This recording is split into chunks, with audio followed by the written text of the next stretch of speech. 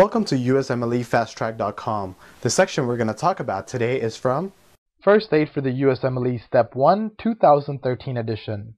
Page 209. Muromonab-CD3, also known as OKT3. What is the mechanism of action of Muromonab-CD3 or OKT3? OKT3 is a monoclonal antibody that binds to the CD3 protein on the surface of T cells. It blocks the cellular interaction with CD3 protein and therefore leading to prevention of T cell signal transduction. What is the clinical use of OKT3? OKT3 is used as an immunosuppressant after kidney transplantation. What side effects and toxicities are observed with Muromonab-CD3 or OKT3?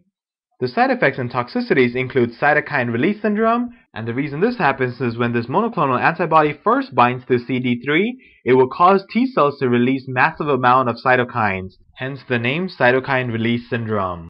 One additional thing to note about this drug is that there can also be hypersensitivity reaction that can occur. For more information on this topic, click on the link in the description section below. For a full USMLE Step 1 review, be sure to check us out at USMLEFasttrack.com, where we help you review the entire first aid for the USMLE Step 1 with high quality videos and hundreds of detailed pictures for a better understanding of the material. So to learn from the best USMLE review book, be sure to check us out at USMLEFasttrack.com.